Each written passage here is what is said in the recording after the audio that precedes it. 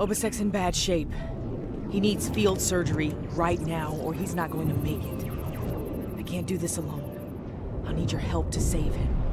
We've got to help him. Hakeev's getting away. If he leaves through a gateway, he could return with enough Iconians to finish us off. Do you want to pursue him? Look, Hakeev was the target, but the Iconians are already here in this version of events. The damage he has done is already dealt, and his escaping allows him to elude us today, but what is to come? Well, he will not evade us together. Only by staying united can we weather the storm. Which means we need Obisek alive. And he's a friend and would do the same for me. We lean in to stabilise Obisek's wounds and prepare him for transport. With him stabilised, while the sounds of battle rage on around us, events come to a standstill. And Lincoln appears. Rest easy, friends. This part of the trial has reached its conclusion. There's a portal nearby.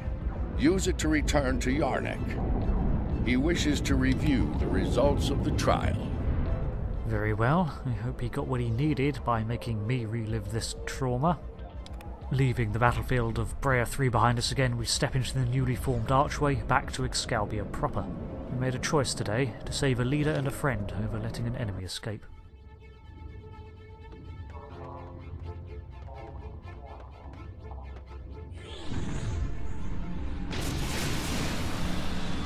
I have a proposal for you. Unfortunately, we're completely unaware of the scene that just transpired. Still, as we approach, we can see Burnham, Seven and Lincoln are already waiting here alongside Yarnek. Alright then, Yarnek, let's talk. At a critical moment, you move to save Obisek's life. Because of this, Hakeev escapes and convinces the Iconians to pursue a scorched earth assault on their enemies. Millions more die in the following war as a result. An intriguing choice, to be sure. Oh, you can't know that. Besides, Hakeev doesn't hold that much sway with the Iconians. Believe me, they wouldn't let him. No, experience tells me different. I stand by my choice. To callously leave an ally to die upon the battlefield is not the mark of a strong soul. Saving the life of a comrade in the fight against evil was a brave and noble act.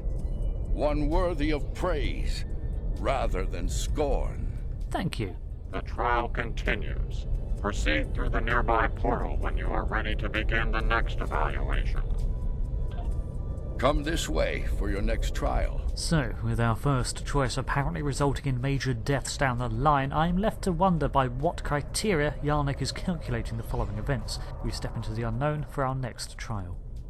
These Excaliburians have been trying to define good and evil with measurable metrics, and while there are some universal truths to abide by, good and evil can also be shaped by cultural norms. I look around at the selection of people that Yarnek's chosen to be here, a respected admiral of Starfleet who has had too much happen to them in a short span of time, and one of their selected officers, alongside two others.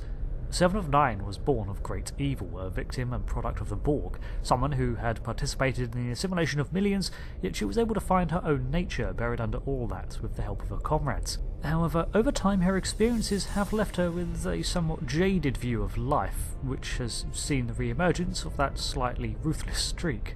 Burnham, on the other hand, is a character who has placed her own moral compass ahead of everything, frequently in her time in Starfleet, to the point where it almost cost her her career and she got actual jail time.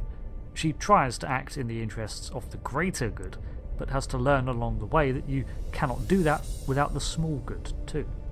As for Yarnek, we'll have to see, because I think his arbitrary predictions on future events may be skewing his reasoning. I feel like I'm running the Kobayashi Maru. Thank you for watching this episode of the Star Trek Online Story series, and please let me know if you want me to do every part, every trial of the measure of morality with this style where you get to choose the ending, or whether I should just have them all in one video. Whatever's easier for you guys. Let me know in the comments below. Thanks again for watching, and I hope to see you for the next part. Until then, thanks again and goodbye.